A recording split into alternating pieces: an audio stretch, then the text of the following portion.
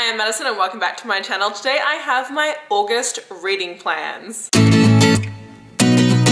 So, I keep filming in different locations. Oh my god, Zelda might start running around everywhere. Today I'm filming in my family's living room, because why not? I thought I would try something different out. Anyway, let's get into the books that I plan to read in August, which I'm actually really excited about. I had a bit of a slow reading month in July because I moved and then I was writing my book, and so because of that my reading definitely took a large toll. So there are a lot of books I really wanted to get to in August. Also, that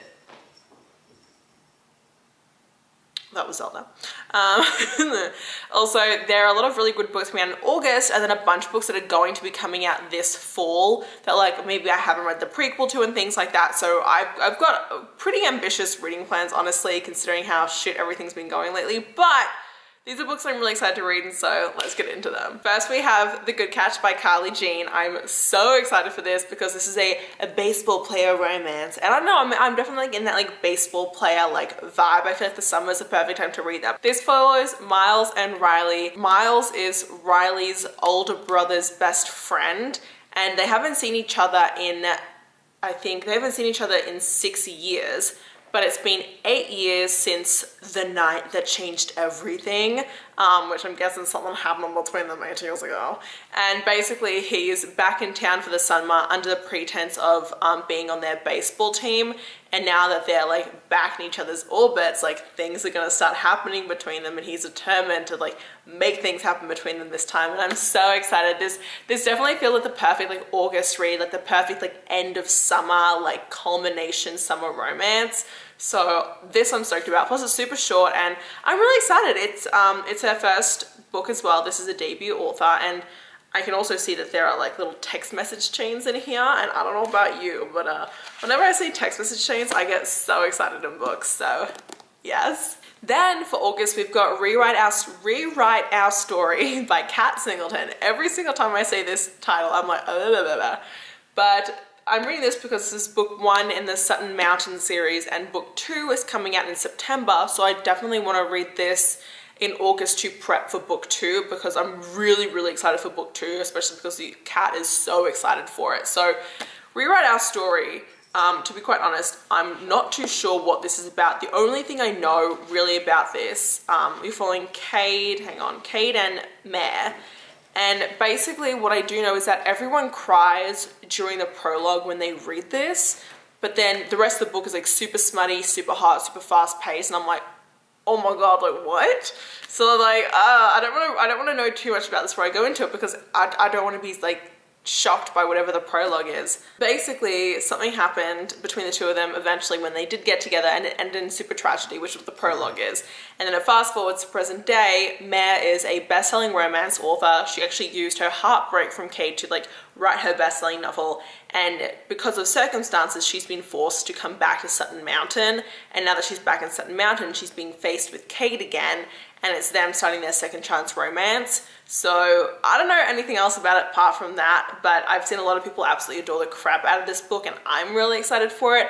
I read Black Ties and White Lies earlier this year and gave it like a 4.5 out of 5 stars. I absolutely adored it. It's like one of my favorite books that I've read this year, and so because of that I definitely have a lot of hope in this book, and I think that I'm going to absolutely love it.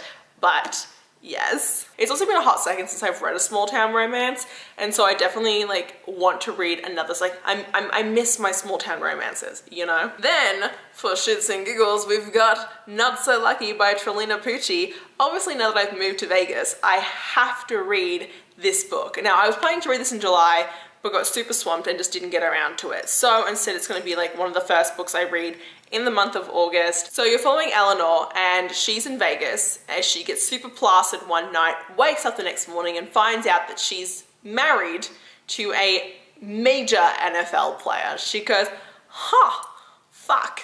She goes, well, that's not how that was supposed to go. And then you've got Crew, who's the NFL player that she got married to. Not only that, but during the night together, Crew was with his 2 other teammates that night, and all 3 of them actually ended up getting with Eleanor too. And so it's like, oh, it's not a why choose romance, because it is her and Crew's romance, but there is like some sharing that does go on as well. And basically Eleanor wants to get an annulment, but Crew doesn't actually want to get the annulment, and it's their romance over this. It's supposed to, I think, take place kind of nearish to 4th of July, which is like when this came out. And I'm just super excited for it. I cannot wait to read this. I was already like flicking through and I was like, oh my god, like it's just like sex. And I was like, oh. But ᴛɪධᴛᴏ does such a great job at really blending her sexy plots with like actually creating a romance from the characters as well. And her banter, her humor, ᴛɪධᴛᴏ has some of the best humor ever. I read Tangled in Tinsel for Christmas and it was my favorite book, like one of the best books I read last year. And this is like the second book like in that series. The characters don't connect, but they're all like holiday books. Kind of like liko, but these are a bit bigger. Like liko's Holy Night novellas are novellas, so they're like half the size of this. Whereas this is ᴛɪධᴛᴏ's Holidates series, and they're like full-on like books. So yeah, for example, here's one of the chapter titles. I think we should share custody of your cock. Oh, I'm dead, I cannot wait. Then I have, this is a maybe. I know, people are probably getting very excited right now. I've got The Serpent and the Wings of Night by Carissa Broadbent that I plan to do a dedicated reading vlog to. However, can you believe I bought this book? My dumb bitch energy, I thought this was like an entire series. It wasn't until I got the book and was like looking at it, because it says up here, a Crowns of Nyaxia novel. And so because of that, I thought like this was like a whole, like gonna be a big series. Then I read down here and it says The Nightborn Duet Book 1. And I go, oh, it's a duet. So the series is complete. Book 1 and Book 2 are out. So this is done, but I think there are gonna be more books in this universe. Now I could be completely wrong here. I don't actually know.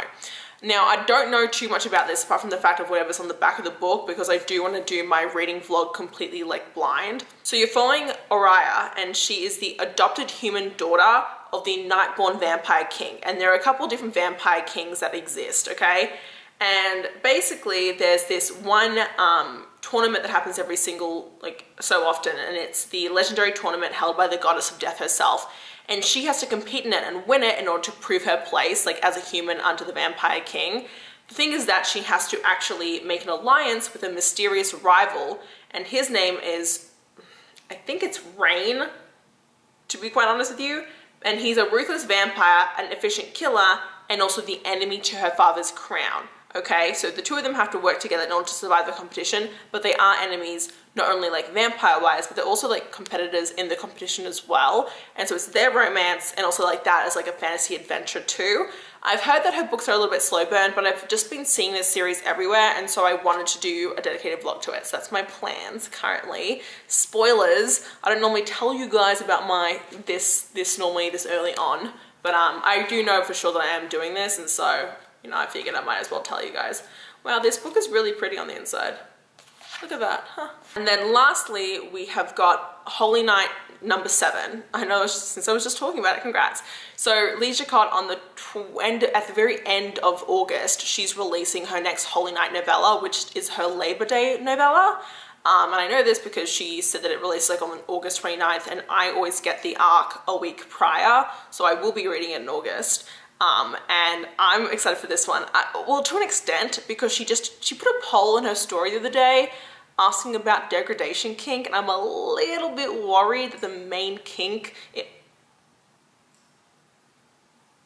I'm worried that the main kink in this next novella is going to be that, which is not my cup of tea, but we shall see. I don't know if this book has a name or anything yet. All I know is that it's just the next Holy Night novella, so if it does have a name or like a placeholder cover, I'll put it up here, but that I'm excited about. And then lastly, oh right, hang on, let me grab this. What's it called? So I was also planning to read another Omegaverse, but every single Omegaverse that I have on my TBR is 400 to 500 pages long. How did that even happen? I just want a nice short Omegaverse. I don't want to read.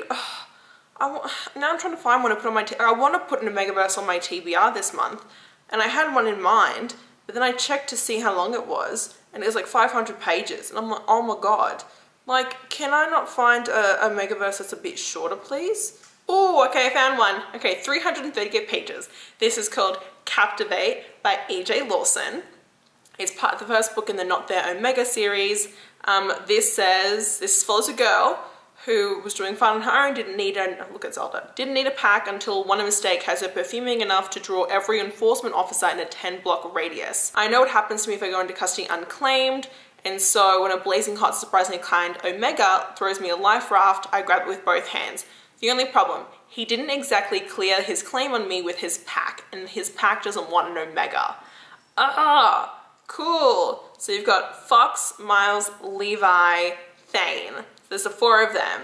Oh my god. Okay, excited. Okay, there we go. That is gonna round out my August TBR. Let me know what your most excited book is for August, and if you enjoyed this video, don't forget to click the like button down below. If you want to see more of me, don't forget to subscribe to my channel and follow me on TikTok, Instagram, and Threads. And until next time, thanks so much everyone. Bye-bye.